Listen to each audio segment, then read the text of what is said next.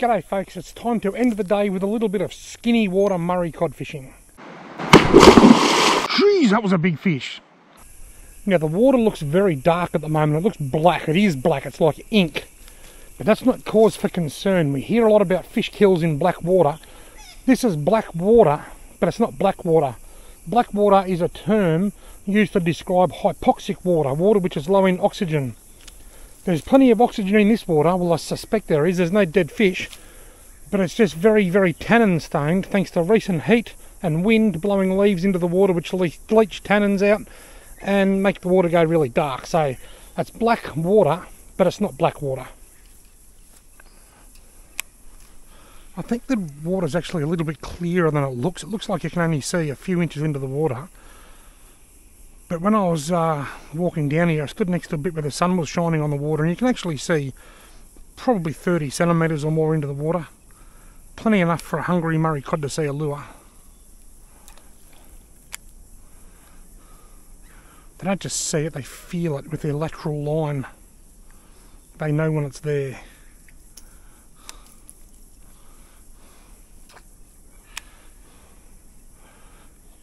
There's a lot of crap washed up down there.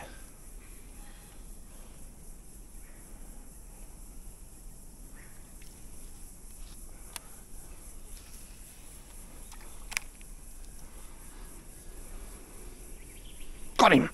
That one certainly saw my lure. That didn't take long.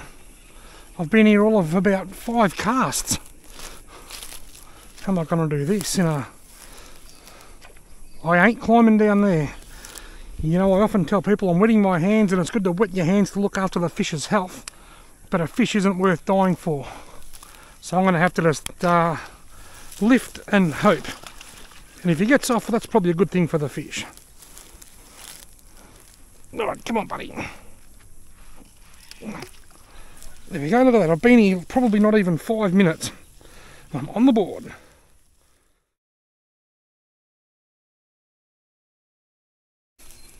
Lovely little Murray cod. See you later, mate.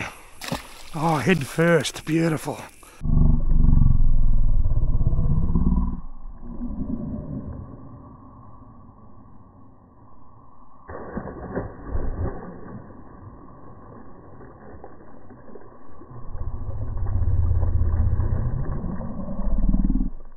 Rightio, fish number 1 is on the board on what is becoming, or what is most likely my favourite Murray cod lure, and that is the bright green old mate lure.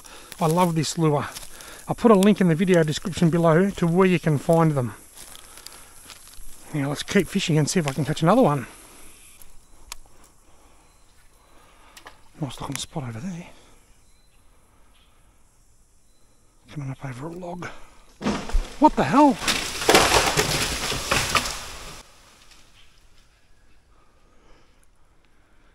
If a tree falls in the forest, did anybody hear it? It's a tree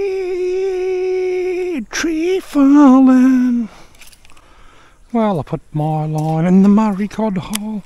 The Murray cod said, that guy's lure's tangled.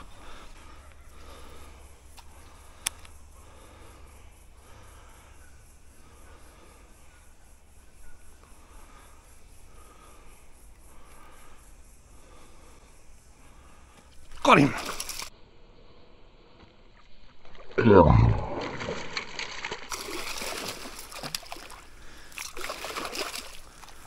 was miles away from that fish then. So I can wet my hand here, so I will. Let's lift him up, I think.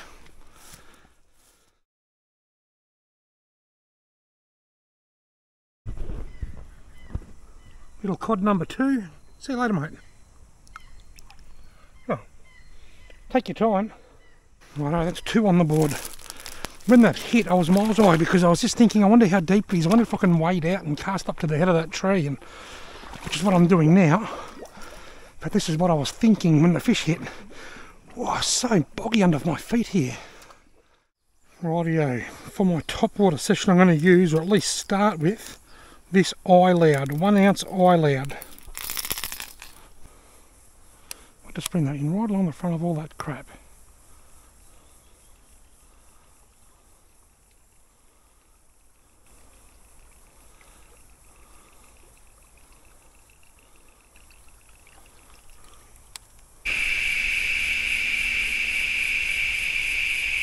Just look at them cicadas. I love surface fishing when there's lots of cicadas around. These are the sort of places where bait caster reels are better than spinning reels. Got him! Oh, come on mate, come on, it's not a monster. I think it's bigger than the other two. About the same. Ah, topwater cod. I was just about to say that these are the sort of places where bait caster reels are better than spinning reels because you can keep the trajectory of the lure low under the branches. Spinning reels do work for cod fishing, they work very well, but they're harder to cast into those tight places. He's actually smaller than the other two. How are we going to do this, mate? Yeah, we're going to do this. What have you done? Here we go. Here we go.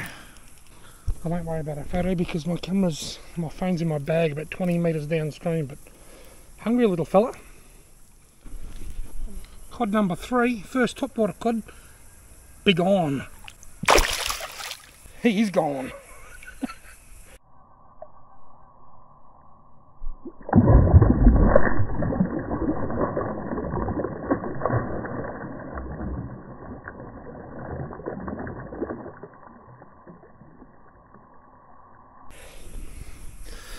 My glasses are drenched.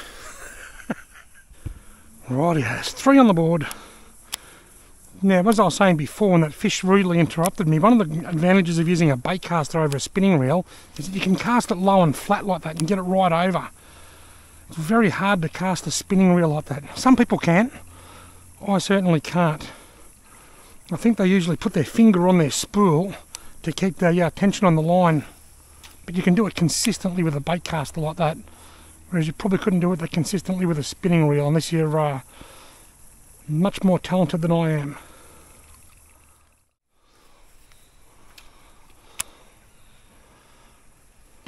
Oh, there's a little bluff. And again, got him. Oh, he felt the weight. I felt the weight. He's not a very big fish. After he hit it, you'll notice I stopped retrieving it. I just let it sit there. He could even still be under it now, but I doubt it. After the first bluff, I let it just sit there, and after a couple of seconds, he come and hit it a second time.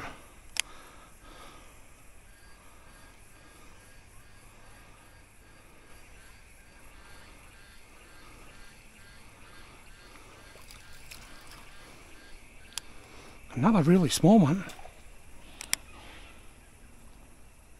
Oh, he hit it again! That's 3 boofs. It's a tiny fish. Tiny fish, but big excitement.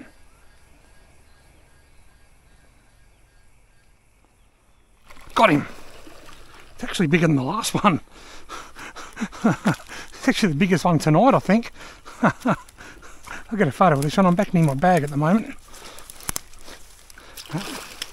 He was playing hardball, but I got him in the end. Where's my bag and my phone?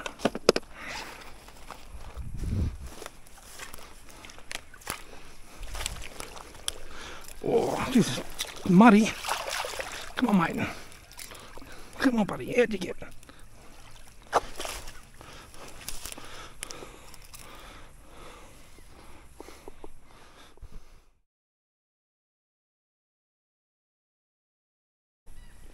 Gone. Didn't get to see the release because I held him in the water like that and he done a bit of a flip and took off before I even started filming. Anyway, he gone. 4 on the board. I reckon there's got to be a cod sitting under there. Oh, you're right there.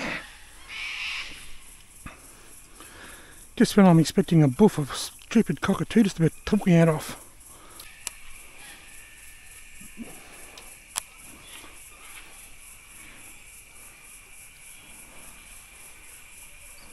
Got him! Oh, I missed him. I was looking over there. Trying to work out where I'm going to place my next cast. Just remember, folks, there's black water and there's blackwater. There's nothing wrong with this blackwater. All the gear that I've used tonight, I will put links in the video description so you can find it online, if I can find it online. And thank you all very much for watching.